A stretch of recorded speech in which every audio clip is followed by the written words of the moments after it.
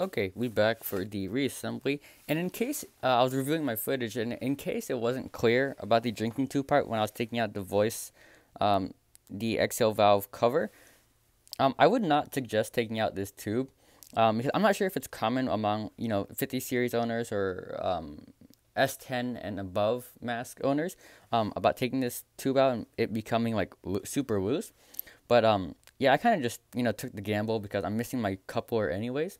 But yeah, I would probably not suggest taking that out. So that's just a disclaimer. So please do not get mad at me if it happens to you. But if it does, I still apologize anyways. Okay, but we'll get back to the reassembly. All right, so what do I want to do? What do I want to start with? I could probably start with the head harness. All right, so we're going to get the temple strap. If I can get it, you're going to feed it through this topmost hole on the left, or left and right if you're doing a full disassembly and not just practicing it for fun. Okay, so this one's a little bit weird now since we're going backwards. Okay, here we go. You got it through the hole, and then this one doesn't have two holes like the other buckles, and it actually locks onto these Velcro pads. Okay, that's not perfect, but that's close to what I have it set as. And that's the temple strap. Now we have the brow strap. You're going to get it through this door, the middle door, not this one on the bottom, because that's nothing. It won't do anything or do you any good. Get it to the middle, then to the topmost.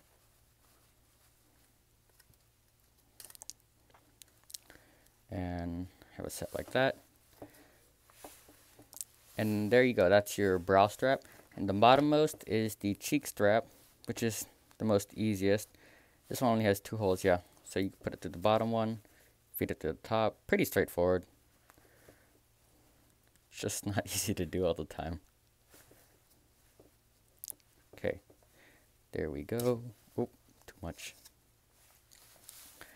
And then from here, I might just do the self-sealing disc. Okay, self-sealing disc. I showed you what they looked like on the underside. You want to get this. And then here, I kind of bend it like that. And then so I have a clear field of view on the, I don't know, dong, whatever you want to call it. And then you should see it latch onto the actual mask. And then if you want to ensure that they're flush, you could just get your two fingers and you see this inner ring, you press on it, and then if it comes out and it goes back in, you're chilling.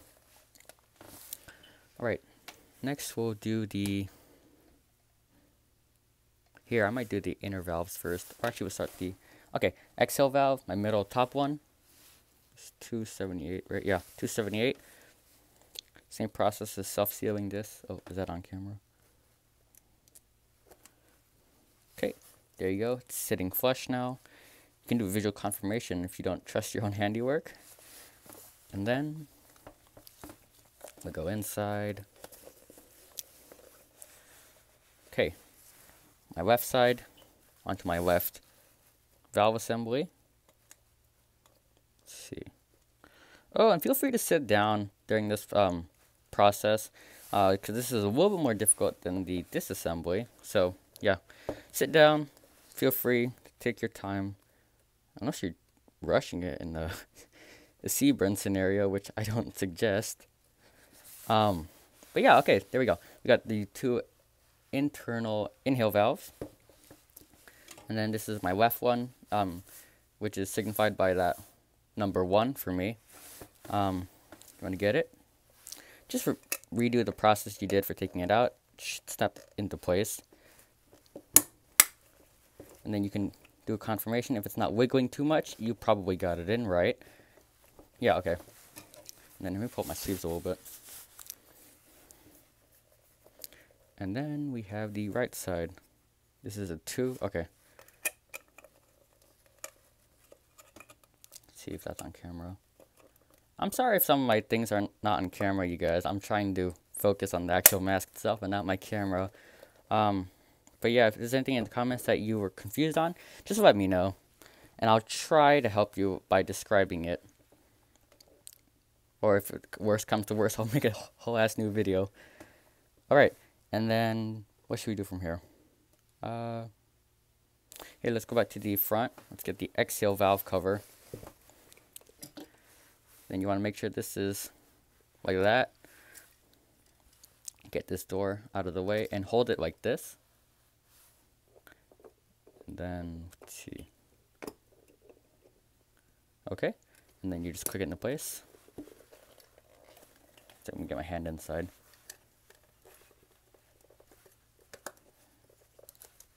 Oh, I don't know if you saw that, but that was not intended. Okay. Yeah, I'm pretty sure that's in there. Yeah, that's definitely in there. Okay, and then you want to close this back up. I forgot what it's called, but it's for VPUs and stuff like that. The M51, you know, CVC communication line.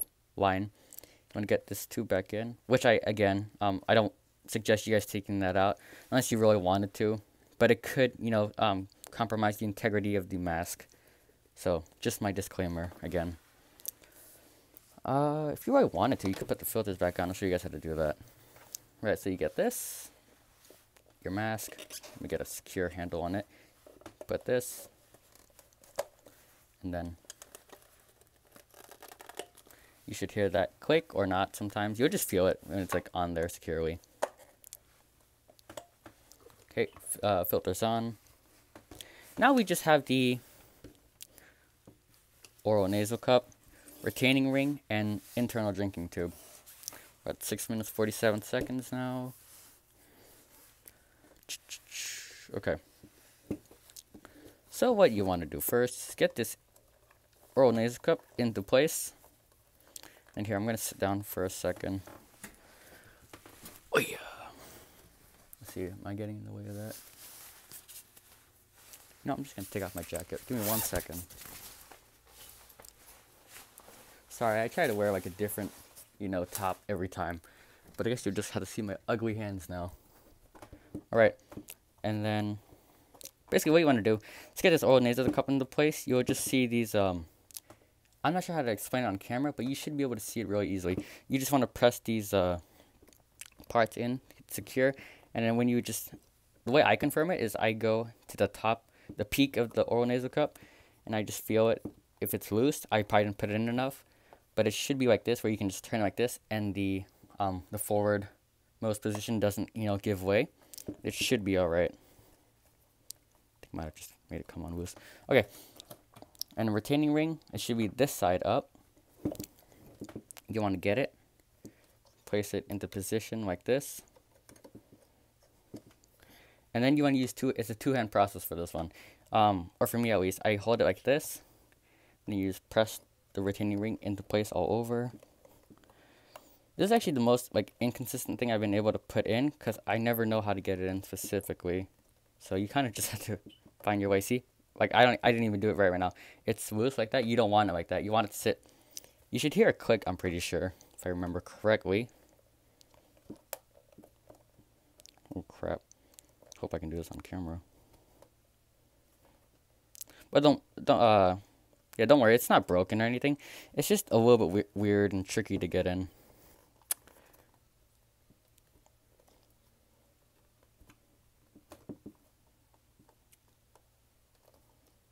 I wish I could do things perfect on camera as I do with off camera.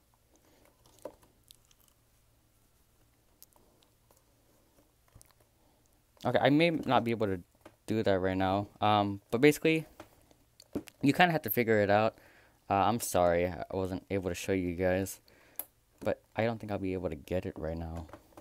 And I don't want to, you know, waste your guys' time. Alright, yeah, sorry about that. You just have to figure that out. But make sure it clicks into place, and to do a check, you just press this, and if it... Did I get it in? Holy crap, I got it in. Shit.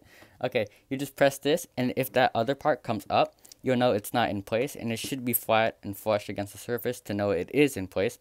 And then we have this internal drinking tube. Right now, it's in the off position, so you'll put it... Actually, let's turn it open, and then I do like this. So, if it's open, I put it in the open position, right? open position, turn it off. Then you can turn it more if you really wanted to. I guess I did it perfect this time. Alright, that's everything but the... Ah, damn it. My retaining ring came loose. I'll worry about that later. And then you have the polycarbonate outsert. Basically what you want to do. I push it on one side at a time, but you can do it too if you really wanted to. You're going to get this. You're going to wiggle it in there. It's in place now. And then same thing for this one. With just with a more restricted range of motion. You just want to press this into place.